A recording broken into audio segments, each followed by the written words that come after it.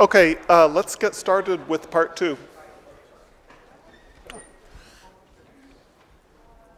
So thank you. So now we will we will continue with the second part.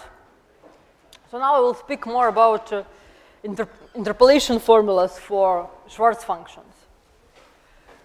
So as I already told you, so the idea behind our construction of these special functions f(E8) and f lambda 24 is the idea that a Schwarz function, or what's important, a radial Schwarz function, it can be reconstructed from this collection of its values and the values of its Fourier transform. And so we have many confirmations that such a formula indeed exists, but the complete proof of it, it's still an ongoing project. So what I will talk about now, about maybe a baby version of of such an interpolation formula, and then we will somehow see the idea behind, but also the difficulties which rise to prove the full interpolation formula. So in a collaboration with Danilo Radchenko, we proved the following result, that so now instead of considering RD, we just consider Schwarz functions on a real line, just to make things simpler, but similar formulas would also work for radial Schwarz functions in arbitrary dimension. So what we proved is that there exists a collection of functions, of Schwarz functions, such that if we take any function p, then it can be reconstructed from its values in this basis. And so the right-hand side of this sum, it would converge absolutely. Sorry? Oh, okay. So, yes. So here, because now we are summing somehow from negative and positive numbers. So maybe a complete analogy would be actually considering only even Schwarz functions, but it turns out that for odd Schwarz functions, this is also true. So we can write it just for any function.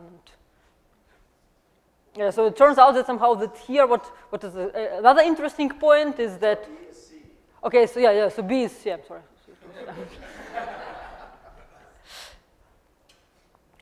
So if you want to reconstruct now, in this case, not only even but also an odd function, we also have to include the derivative at 0. And so here are these functions, but again only there. So now this is what B is, where B came from. Is that by B we denote the, so to say, is the even part of our basis functions, and then they look like this. And so this result, it can be reformulated in the following way. So it can tell us something about the space of Schwarz functions. So now we denote by this, how it's called, it's Gothic S. It would be the space of all rapidly decaying sequences of real numbers. So we suppose that if we have such a sequence, then if we multiply it by any power of n, this sequence will still tend to 0 as n tends to infinity. So it's like a discrete version of a Schwarz function. So now we have the following map from the space of Schwarz functions to the space of such sequences. And so if we have one function, then we will map it into this discrete data, which would be the derivative of function at 0, derivative of its Fourier transform at 0, the vector which consists of values of this function at all square roots of integers, and also the negatives of the square roots of integers, and the same information about its Fourier transform. So now what our previous theorem tells us that this map is almost an isomorphism. So the theorem we proved together with Danilo is that this map phi, it is an isomorphism of the space of Schwarz functions into the following subspace of this space. So it means that the values of our function, they can be almost anything, only they have to satisfy these two conditions. So the first condition, so this number, it is just the Poisson summation formula. Because whatever Schwarz function we take, it always has to satisfy the Poisson summation formula. And the second formula, it is essentially it is a consequence of the Poisson summation formula in dimension 3. Or other names, we found this formula in the literature, it's called the Guénant formula. So here, R3, it's the number of representations of n as the sum of 3 squares. So it is like a Poisson summation formula for the lattice Z3. And since there is this very explicit correspondence between functions in dimension 1 and radial functions in dimension 3, we also have such a relation. And what it turns out that these two relations are the only ones. So now if we take any sequence of numbers satisfying these conditions, we can always produce a Schwarz function with such values. So another way to look at this result is as a construction of a crystalline measures. So we say that a crystalline measure in RD, it's a tempered distribution such that this mu such that mu itself and its Fourier transform, they are both charges with locally finite support. So what it means, maybe in other words, it means that mu is a sum of delta functions, and its Fourier transform also has to be a sum of delta functions.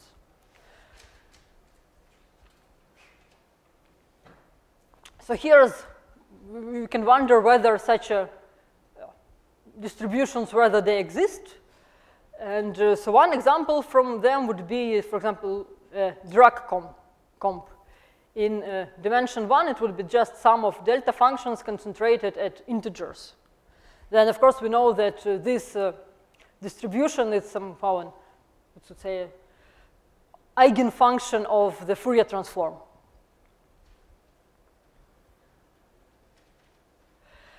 And so there is a theorem recent theorem by Lev and Nalevsky, and it says that if we have a crystalline measure and both sets x and y, so the support of this measure itself and the support of its Fourier transform, if these both sets are uniformly discrete, it means that somehow the distances between points in this support, if they are bounded from below, it means that mu has to be a generalized Dirac comp.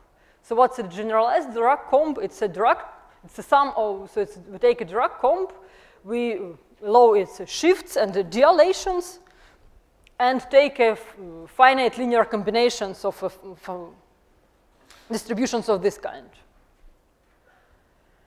And so for what would follow from our result? From our result, we can deduce the existence of some continuous family of, so to say, exotic crystalline measures. Exotic means that they are crystalline measures which are not generalized Dirac comps. So how then our measure should look like? So now we take these even parts of our basis functions and consider a measure which depend on x and looks like this. So this would be measures concentrated at okay, so maybe here there is one. Okay. I think I forgot to include the negatives of negatives here. So this should be delta of square root of n and also delta of minus square root of n. And of course, our result does not contradict the theorem of Lev and Dalevsky, because here the supported will not be uniformly discrete.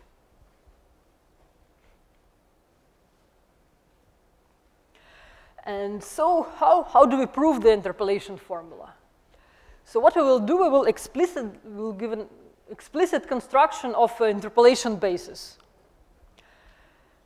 And so what would be convenient for us is to separately consider the space of odd Schwarz functions and the space of even Schwarz functions.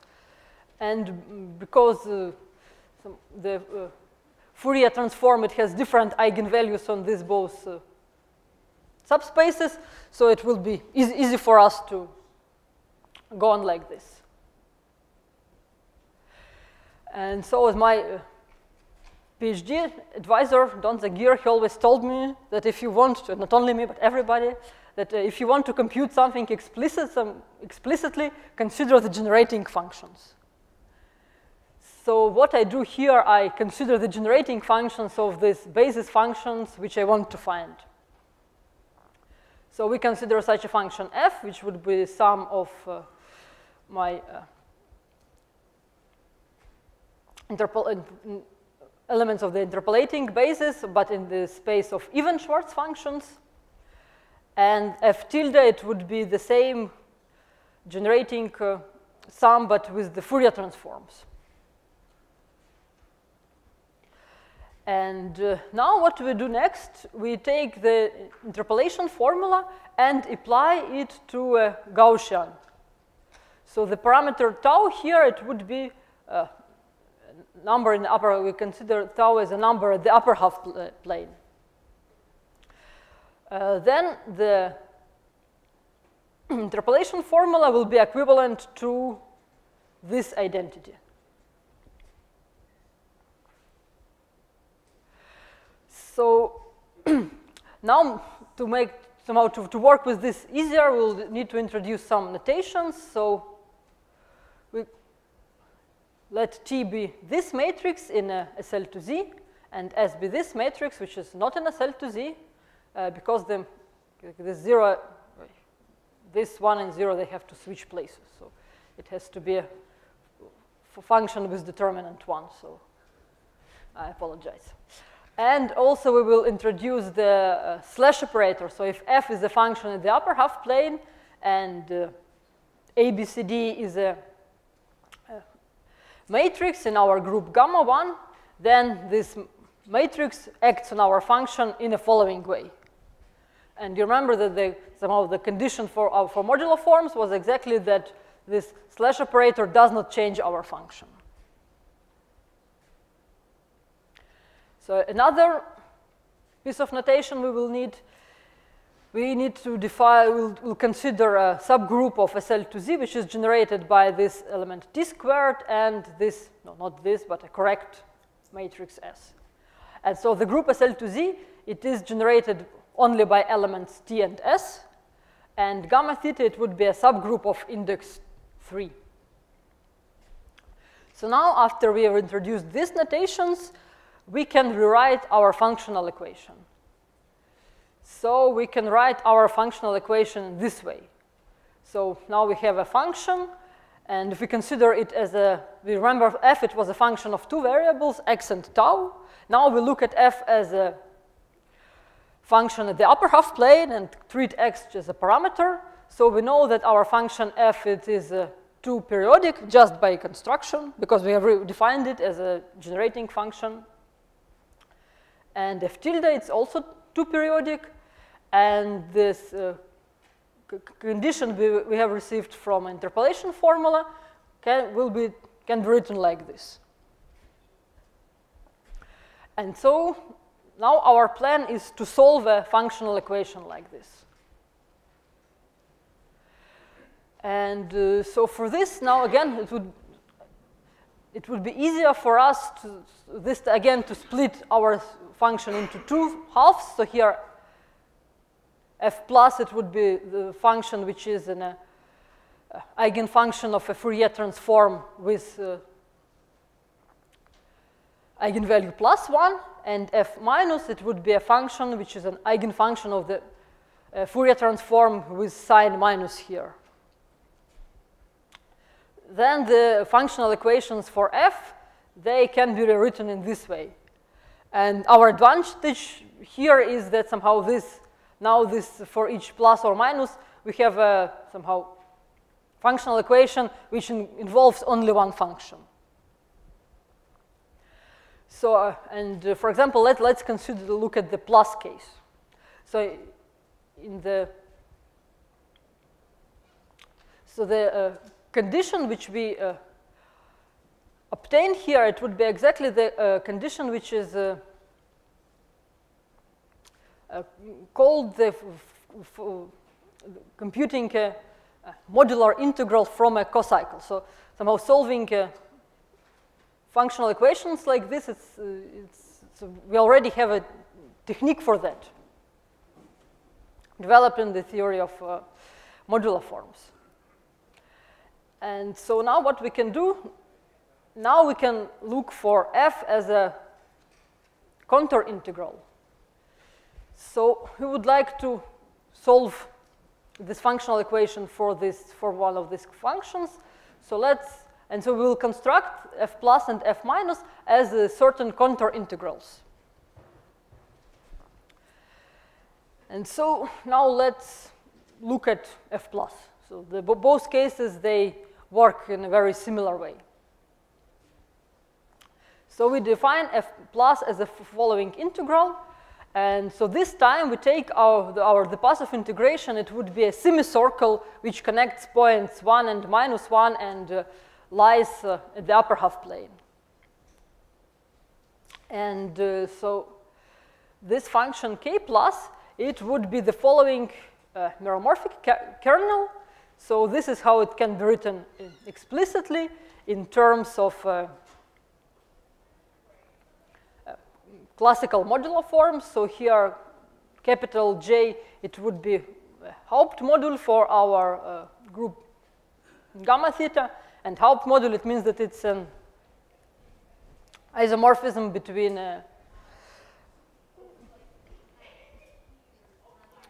quotient of upper half plane by this gamma theta with a projective line. And gamma j minus, it would be this function.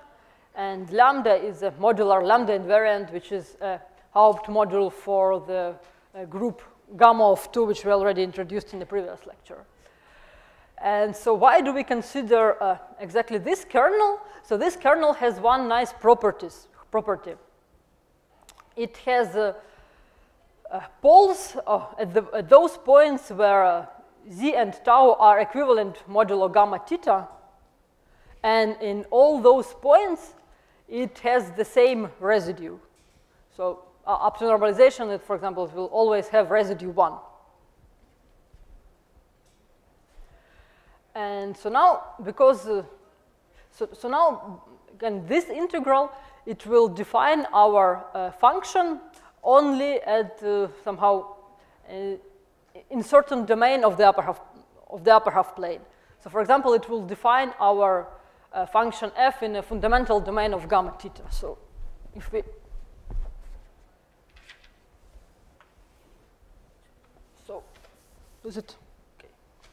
So suppose that we have an upper half plane. So here we have points -1 and 1. Now if we consider these vertical lines, what we will get, this would be a fundamental domain of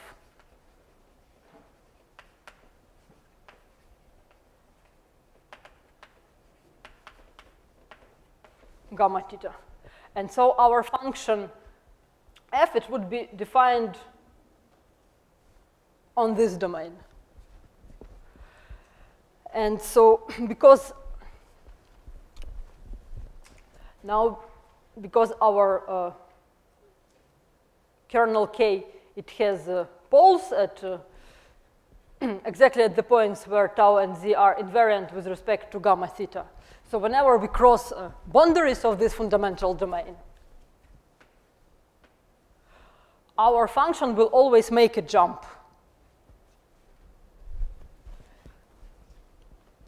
And so the good news is that because of the residue theorem, we can exactly evaluate the jump. So what will happen that if we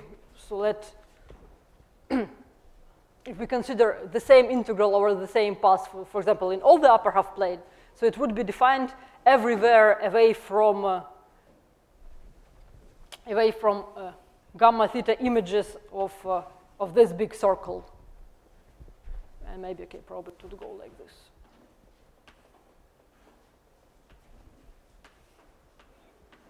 And like this.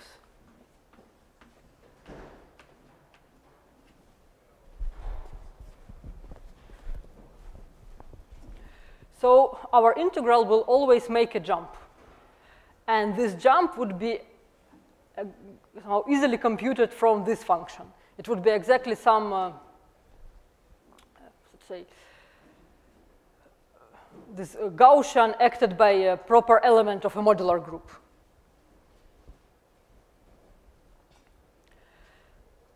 And so now what we can do, we will try to analytically continue the function f from this domain to all the other domains. And it means that whenever we cross the border, we will simply add that jump to cancel the singularity. And now, so a good property of this function gamma theta is that whenever we're making a jump through any of the domains, we will never come back. Or we will always make, so to say, an even number of jumps. So if we add some function, we will also take it back. So it means that if we are continuing our function in this way, we will never come to a contradiction.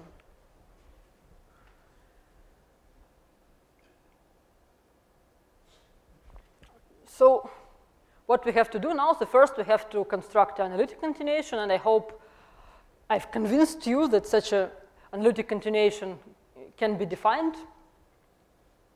And so again, it is defined exactly because if we consider this group gamma theta, so it has generators, so generator t squared, which moves our function in this way, and generator s, which flips it like this.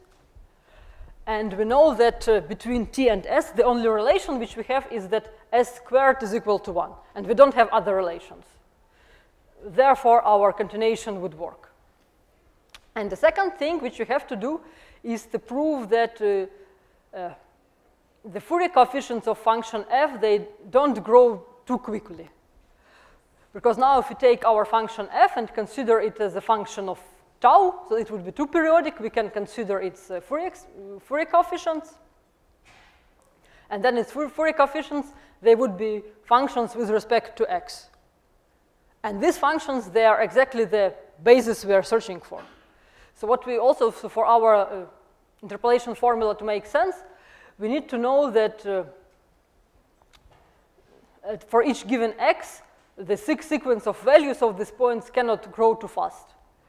And because we want it to work for all Schwarz functions, we also want, so applying these operators to f, and still to have polynomial growth.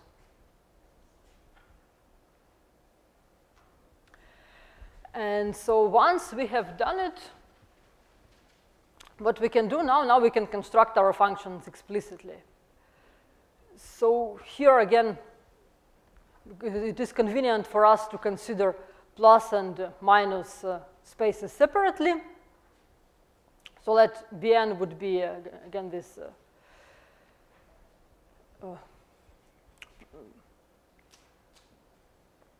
a projection of our functions Bn into eigenspace of Laplace of Fourier transform, which corresponds to value 1. Then we can define our functions as such an integrals. And here again, integral is taken over this semicircle going from -1 to 1. And here the numbers Gn, they would be the unique weakly holomorphic modular forms on gamma theta. So they would have weight 3/2. And so here, the conditions for these functions would be that those functions, they have to vanish at the cusp 1, where z is equal to 1. And at the infinity, they have a pole, but this pole looks exactly like this.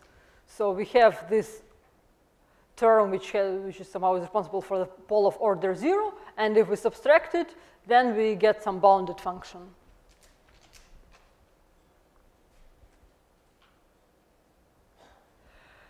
And so is another. So it turns out that somehow things also work similarly for odd functions, only instead of weight of considering functions of weight 1/2, you would have to consider functions of weight 3/2. And so also what turns out for what is true for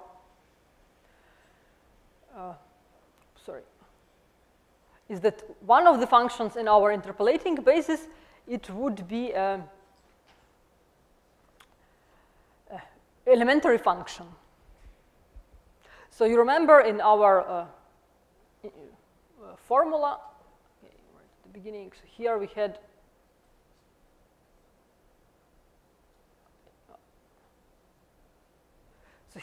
this function C0, which is responsible for the derivative. So now what happens is that this function is in fact an elementary function. And it can be given by integral like this. So again, integral of a similar form. Only here, because we are integrating this function of weight 1/2, and if we do this integral, just using the Fourier expansion of theta function, we will get a result like this. And somehow it turns out that somehow this integral was actually known for a long time. So this was a function which was found still by Ramanujan some time ago. So maybe he also knew the rest of the functions. Okay, so now maybe you have some questions about the interpolating function.